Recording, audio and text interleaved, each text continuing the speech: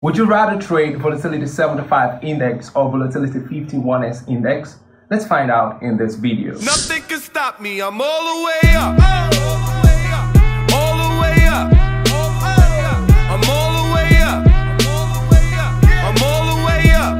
Nothing can stop me. I'm all the way. What is going on, superstars? It's Sankis here again. Welcome back to my channel. In this video, I want to show you how to get started with volatility 51S index. And also, I want to share with you my favorite DERIV killer strategy so you can start making profits even as a beginner. And also, I'm going to show you the difference between this asset and volatility 75 index. So if you want to get the best from this video, I recommend that you watch this video to the very end and then you pay a close attention to every detail. Before we get started, I want to say a huge thank you to those of you who hit the like button and also those who comment on every of my videos. It really supports us to reach out to new people, and that is what we really want to do, to reach out to new people and equip them with the right information that is required for them to leverage in the financial markets profitably. So if you're new to my channel, go on and smash the subscribe button and also turn on the notification bell. Also, let me know in the comments below your name and where you're watching this video from. With all that done, let's get started with this tutorial. If you are a beginner trader and you're looking out to make massive profits trading volatility 51S, it's important that you pay very close attention to the information that I will share on this video. Now, take a look at this. The first thing you want to do whenever you start trading is to look at price on the higher time frame. This is what I do so that I get to identify the trend of the market. When you have a clear view of the market and you have identified the trend of the market, it makes work really easy for you. And when you want to keep to the rules of trading, which is to buy the uptrends, buy the lows of an uptrend and sell the highs of a downtrend, it's going to give you a higher leverage to maximize your profit. And for you to do this, you got to look at price on the higher time frame. We have the H4 and also the D1, right? The D1, which is the daily time frame. It helps us to have a view of the direction of the market for that particular day. After you do this, the next thing you want to do is to go into the smaller time frames, just like the 1 hour time frame, 15 minutes time frame, and also identify the trend within that same trend. Okay, within that same trend, we can see the big trend, and now we can see a smaller trend within it. So let's go in there and just put up the trend line, right? And also identify the bottom there. You can see, if we put this together, we're going to see that price is trying to create some kind of structure which appears to be like a triangle, right? It's trying to create a triangle. Now, this helps us to understand the structure that we're seeing in the market. And right now, we'll be expecting a breakout of this triangle. Let me get an arrow tool. We'll be expecting a breakout of this triangle. This is the primary thing you want to do before bringing any indicator, right? Before bringing any indicator to get your entry points and all that, right? What the indicators do for us is just to know if price is going to reverse at a support or resistance line, or price is going to break that level. And I'm going to show you how you apply that, making use of my DERIV killer strategy. Now, if you take a closer look at this market, you're going to see that around here we have a resistance, and this resistance turned around to become a support here. Let me delete this. Let me delete that and bring in a horizontal line.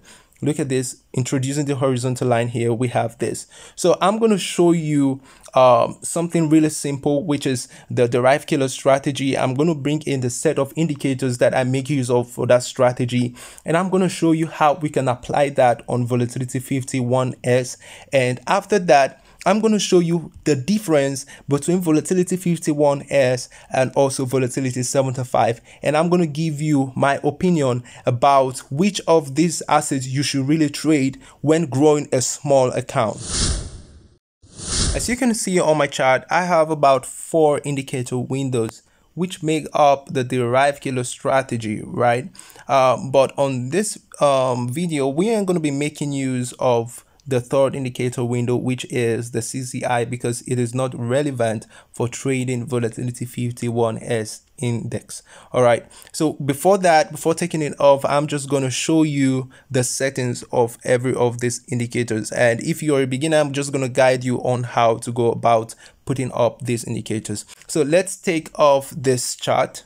All right, we've brought in a new chart which has no indicator in it. I'm going to show you how to do every of those primary activities. So we're going to click on the indications, right? The indicators, we click on it and we add the first one, which is the RSI. So we're going to look at for relative strength index, and we have period 14 applied to close 3 pixel. Let's give this a black, right? We're done, and we'll come to the levels and show you set the levels. You edit the levels to 90 and 10 respectively. Then you go back and then you click on done. You could actually edit this to, you know, give it a 2 pixel. You may be seeing 1 pixel here, you edit it to become 2 pixels, and then you go back and you click on done. So we have the first indicator window. Take note of the levels. The 90 level shows us that price has got to the overbought zone. Let me show you this. The 90 level you see here shows us that price has gotten to the overbought, and the 10 level shows us that price has gotten to the oversold zone. So the next indicator that I want to add up here is the set of moving averages, but this set of moving averages, we need to add it on the RSI as a window too. So let's do that. Indicator, and then we'll click on the main chart, and then we'll scroll downwards and we'll look for the RSI again. This time we're going to make the period 1 done. Okay, and we'll click on done. You can see period 1, there is no moving average inside of it. It's just plain. So what we want to do is to add up the moving averages inside of it right now. So we're going to go over, we're going to chart the indicator. We're going to add on this indicator window too. This time we're not clicking on the main chart, right? This time we ain't clicking on the main chart. We're clicking on the indicator window too. The right side here, we're going to add on it. We're going to add, and we're going to add the moving average. Let's go. I hope I've not missed that, right? We're going for the moving average. Scroll down or up to moving average. Here we go. All right, the first moving average here, we already have the 50. Okay, let's just apply it this way because we need 50, 2, 3, and 5. So we're done with this. The 50 is on the chart now. So we'll go back and we add up the next moving average, which is the moving average 5. Right, we need moving average 5. Okay, then we'll come set the settings for that. We'll give it a black and we'll click on done. Then we add up another moving average. Right, we'll scroll downwards and let's see indicator window 2. We're going to add moving average 3. Let's go. All right, the moving average 3, look at it here. We have 3. Then we'll go back, and this time we'll give it in the color gold or something about brown. Good, so we're done. Then we add the final one, moving average 2. So we'll go to indicators, and on the indicator window we add moving average 2, right, period 2. So we're going to put 2 here, and then we give this color a green, something in the green family. So we have that. All right, the small moving averages are those with smaller periods. The large one is the 50 moving average. Now we are almost done. Now I want to introduce the final indicator which we're using for the strategy. Okay, so we're going to introduce the moving average convergence and divergence indicator. That is the MACD. So we're going to click on the indicator and we're going to add to the main chart this time because we want to bring in a new indicator window. So we're not going to be adding it to the indicator window too. We're going to add it to the main chart. Good. Then we'll scroll down to look at for MACD. Now you leave the settings that way. The fast EMA should be 12. The slow EMA should be 26. That is 26. The MACD SMA should be 5. And then you scroll down, we have 1 pixel and 3 pixels, still blue and red respectively. So you click on done, and after that is done, you're all set. Now you have your chart. You have the whip on your chart. the weapon that's going to give you a lot of money, right? Now that we have this, the next thing we want to see is how do we make use of this? What is the strategy behind this? Right? What's the strategy that's going to give us a lot of profit with this? So we're going to go over to learn how to make use of these indicators and also how to apply price action with these indicators. Listen, guys, I'm a price action trader. I don't just trade with indicators. I apply price action, then the few indicators that I introduce on my chart, I use it to increase my confirmation. And that is exactly what I want you to do. If you really want to become a profitable trader, you just follow the steps that I'm going to show you on this video. Now let's see the conditions for making use of this strategy. Now everything we have on the chart is simple. The moving averages in the indicator window 2, what they do is to help us identify when price has gotten to an overbought zone or an oversold zone. Over the 1 hour time frame, you can see the prices at the top and all of the moving averages have converged at the top, right? They have converged right there. So it is giving us an indication now that price is looking out to sell. Price is looking out to sell right here. But now you need to confirm, is that zone a resistance zone? Is that zone a supply zone? You can confirm that by making use of price action. So I'm going to look at this on the 4 hour time frame so I can have a clearer view, right? So I can have a wider view. So let's bring in the resistance we had in time past. Can you see? In time past, we had a resistance around the zone. I'm going to get an arrow too so I can use it to point. So we have a resistance here, and at the same point we had the same thing happening, and it's exactly at the same point that price confirmed to us on the 1 hour time frame. Look at this, we are trading this with a 1 hour time frame. We're doing the analysis first on the 1 hour time frame. It confirmed to us that price is now at the overbought zone. We had the small moving averages converging at this point. We have them converging at this point. Now this is the first entry point to really take the trade for a sell. When price is at the overbought zone, you're looking for opportunity to sell. When it is at the oversold zone, that is the 10 level, right? The 10 level is oversold, the 90 level is overbought. When it is there, you're looking for opportunity to buy, because when you buy there, price is definitely going to go up. Now, how does trading really work? Why you gotta ask, what is it? Why is the price gets to this bottom and the next thing you should go up and all that? It's all about supply and demand. The way this market is actually programmed to operate is to obey the law of supply and demand. When we have a lot of people buying at the bottom, right, the price will be going up. They say the higher the demand, the higher the price, right? We had more demand at this level and price started going up. When we have a lot of supply, a lot of people selling, right, we have price falling, and that is how it works. So you're just going to identify in the market, when are other people going to sell and where are other people going to buy? When are the buyers coming in? When are the sellers coming in? And that is why you use this technical analysis and price action to get every of these points. So now one thing that I want to do next is to identify, I know we did that earlier on this video, identify the trend of the market.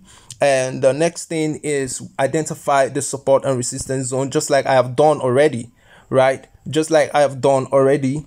We saw the resistance up here and it gave us some confirmation that there was going to be a sell, right? It gave us a confirmation that there was going to be a sell, but that confirmation didn't come in on the 4 hour time frame. As you can see, the 4 hour time frame has not gotten to that level. That's why we're sticking with what the 1 hour time frame. We got the confirmation there's going to be a sell. All right, but this is not enough. This is not enough. I'm going to show you my entry techniques using these indicators. I'm going to show you that right away. To get your entries when price has gotten to the oversold or the overbought zone, in this case, we're looking at the overbought zone of the moving average indicators, right? The moving average indicator, where we have the indicator window 2. to get your entry point, you're not going to be looking at price on the 1 hour time frame. I take my entries on the 5 minutes time frame and on the 1 minute time frame, because in this time frame, price tends to give me a very close view and a huge confirmation. I see clearly. Now, just like the way the body operates, right? The whole body system has some unit components, which is the cells. The cells make up the entire size of the whole body. So whatever is going on in the cellular structure affects the entire body. So the cellular structure of this market is on the 5 minute time frame and also the 1 minute time frame. That gives us the cellular structure. And that is what really works. That is what truly works. And I'm going to show you how to get your entry points making use of this strategy right now. Now, if you take a look at these indicators, let's look at indicator window 1 first, and let's look at indicator window 3. This time, we'll now go for indicator window 2 lastly. How this strategy works: you need to identify the trend of the market. Remember, I told you that the price works with the demand and supply law. Now, in this level, we had more buyers coming in at the lows. That's how trends work, right? The low trends, look at this. We had more buyers coming at the lows and they're taking upwards. The next thing we're looking out for is, when are the buyers going to get weak? When are they going to take their profits and the sellers will come in? That is why we have these indicators right here. Look at this. Price was giving us a higher high here. We had higher high, higher than this, and this was higher as well. But if you take a look at the RSI window, the first one here, you will see that at this point we had a higher high. At this one we had a lower high, lower than this. You can see it still tallies. This is lower than this one. But at this last point, we have a slope. This is quite higher than this one. It was an indication. The second confirmation for this is the MACD. The MACD helps us to confirm what is going on the RSI. When the two of them has the same information shared, then it is a confirmation that what you're trying to put up is valid. Now take a look at this. I'm going to bring up this arrow here. You can see at this point we had the slope downwards. We had a slope downwards at this point over the 5 minutes time frame, right? We had that slope. And also on the RSI window, we had a slight slope. The MACD just magnifies it so that we can see it more clearly. And that was the confirmation. Then let me show you the third confirmation. Remember, the first confirmation was to see a slope downwards. That is called divergence. When price is giving us a higher high on the main chart, and on the RSI or the MACD it is giving us a lower high, it is called divergence. That is the case where you're expecting price to sell. Okay, we're going to work with just selling here, and I'm going to talk about when you can buy while we backtest this strategy. Now, the next thing you want to confirm to get your entry points now is take a look at the set of moving averages. That's going to help us to get the entry point. Let me magnify that so you can see it clearly. Now, look at this, guys. Look at this. Take a look at this. The point on the 5 minutes time frame or the 1 minute time frame, the zoom level for this strategy is completely out. It is completely out. If we take it in one more time, you're going to see clearly, right? Just one zoom level 1 or the previous one, zoom level 0, you're going to get it. The point where every of these moving averages converge at what? The 90 level. That is the overbought zone of the RSI levels, right, on the chart. That is the point where we're expecting to go in for a sell. And then you put your stop loss. Where you're going to put your stop loss, I'm going to show you. You do that making use of price action. Now, that is the first entry point. The second entry point is at the point where we had the cross. Remember, price has gotten to the overbought zone. In this case, it did not get to the overbought zone, but there was a cross. This is not what we're looking at for. We're looking for a strategy that's going to give us thousands of pips. It's going to give us thousands of pips. That is what's happening with this strategy. Now you look at this, it got to this point and the cross. The point where price crossed is the second entry point. Okay, and that is it. Now look at the swing. Let's see how many pips this particular swing has actually given us. And we're going to maximize. How do you calculate pips on this asset? I'm going to show you how to do that. It is where we're going to talk about the similarities and also the difference between volatility 50 index and volatility 75 index. But let me just show you quickly how many pips the price go. I'm going to look at this on the 30 minutes time frame, or let's look at it on the 1 hour time frame. Let's look at it on the 1 hour time frame. We're trying to identify how many pips that price has gone. I'm just going to use the 4 hours so that I can have a larger view. Okay, look at it now. So let's bring in the cursor bar to take it at the top and then to the bottom, at this bottom here where it had the rejection. You can see that what is written there is after the forward slash we have 19923.10. This is equivalent to 1,992 pips. And on this, I'm going to show you how to calculate pips on volatility 51S.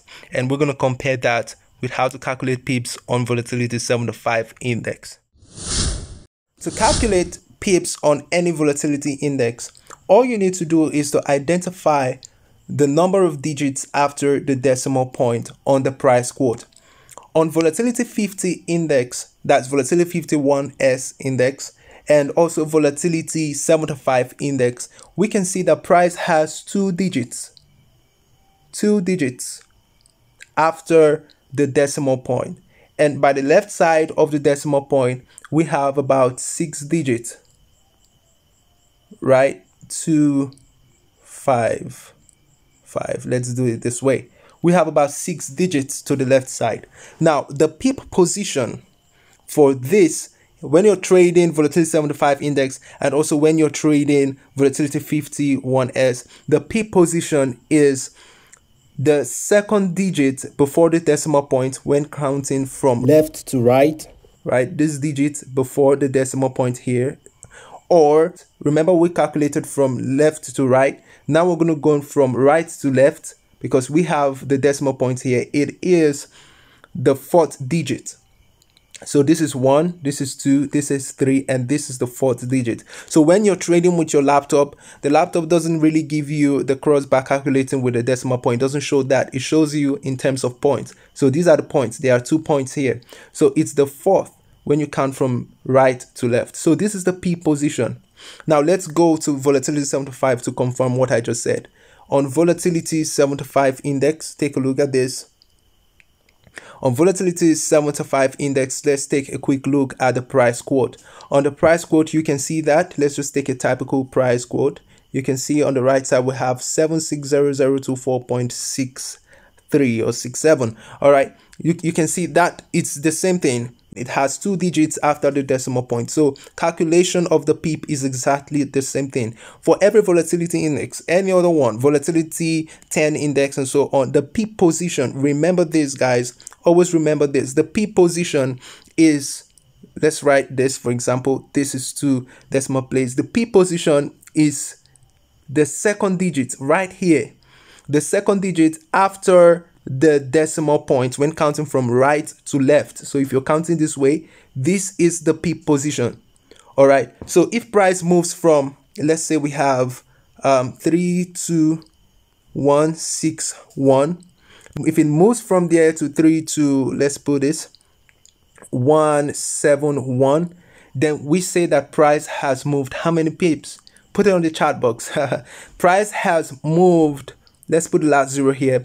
Price has moved 10 pips because it moved from 61 to 71. Every other thing remaining the same. What if price moves from this digit to this point? It moves to, let's put a 2 here and let's erase the 7 here. Let's make the 7 a 6. Right, we want to confirm how many pips the price has moved. If it moves from 321610 to 322610, then we can say the price has moved 100 pips. Right now, if you take a close look at this asset, okay, let's have a close look at this asset, you're going to see that price moves very fast. I repeat, price moves very fast. It can move 100 pips in a few seconds.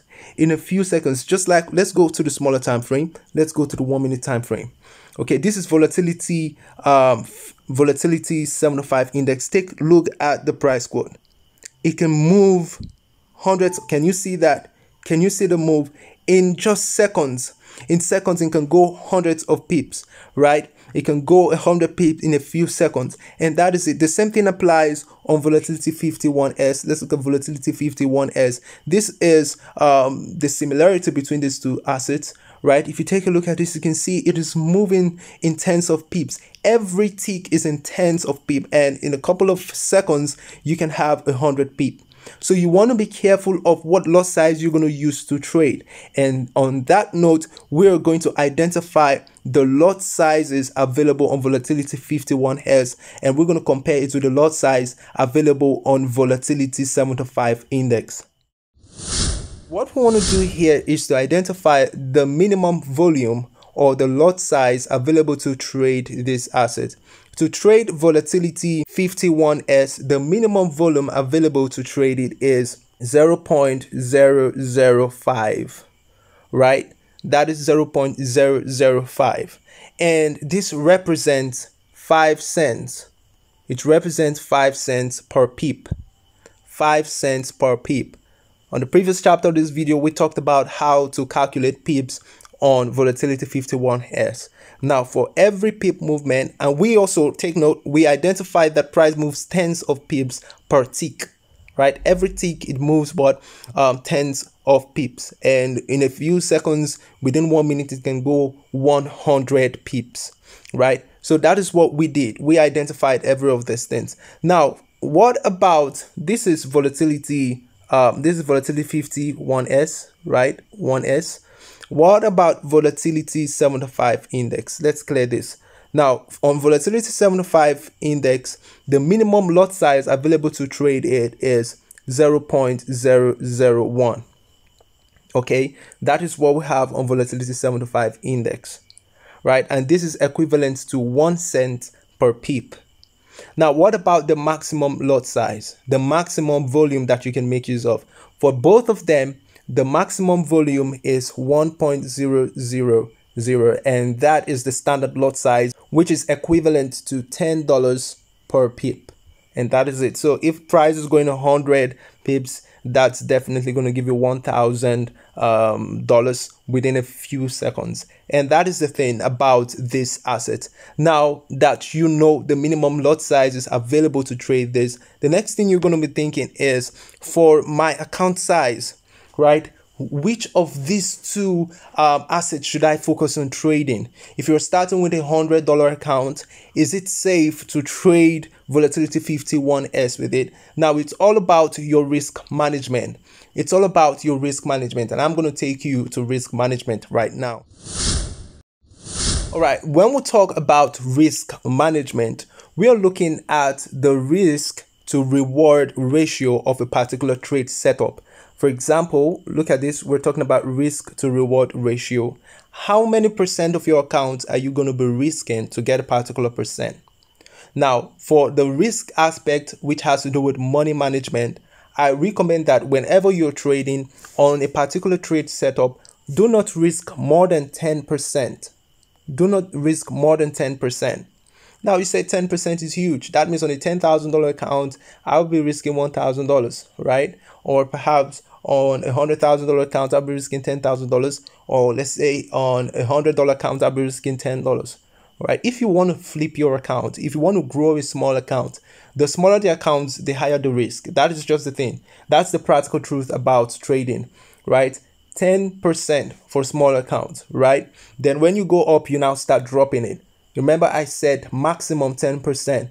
You start dropping it. If you want to go on the extreme, some people like going 20%, but I don't recommend that because trading is actually risky. So you need to take calculated risk. And if a trade doesn't go your way, you accept the loss, then you come in again. So you want to have a risk that will allow you to come in over and over again and recover the losses. It is easier to recover a $10 $10 loss on a $100 account. From $90 you get $10 back, than to recover a $50, because if you want to recover $50 on $50 loss on a $100 account, that's going to take a lot. That's about doubling the account. So you want to keep your risk tight. Okay, so that is the thing. Let's look at calculation of this. Let's get to identify every of this, and we're going to see what is really happening in the market. And if on volatility 51S, the minimum lot size is 0.005, and we'll say the risk should be about 10%.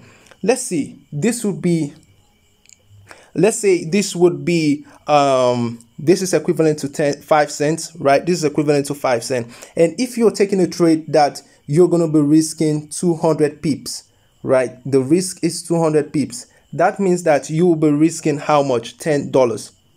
So if you're taking trades with volatility 51S, your risk should not be more than 200 pips on a $100 account, because that is exactly 10% of that account.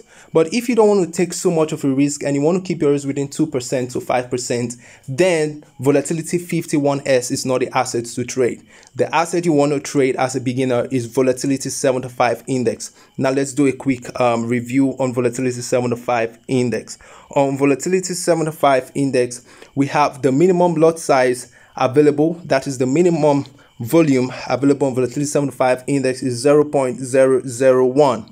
Okay, since we have 0.001, this is equivalent to 1 cent per pip. So if you're taking a risk of 200 pips, right? If you're taking a risk of 200 pips, that would be a risk of what? $2. Now, if your trade is going to give you 1,000 pips, because this DERIV killer strategy gives us up to 1,000 pips profit, right? You're risking 200 pips for 1,000 pips. That means this risk is going to give us $10 profit, right? It's going to give us $10 profit with this strategy, and that is the thing. But if you're trading this same strategy on volatility 50 index, let me clear this, right? If you're trading the same strategy on volatility 50 index, remember that you're risking $10, right? You're risking $10 with a 200 pip trade, and you're making 1,000 pips. You're making $50. You're making what? $50 profit. And that is what it's going to give you. And this is just the simple truth about how to trade this asset. So you want to take a look at the strategy that I've shared with you on this video and practice it on your demo account. And also let me know in the comments how it really works for you. Check out the description of this video to have a link to join my Telegram platform, where I teach more about trading and I post useful resources and trade ideas every day. I hope you enjoyed this video. Feel free to drop your questions in the comments below, and also let me know what you'd like me to talk about in my next videos. Thank you for watching. My name is Sam Keys, and I'm always here to help. Peace out. Nothing can stop me, I'm all the way up.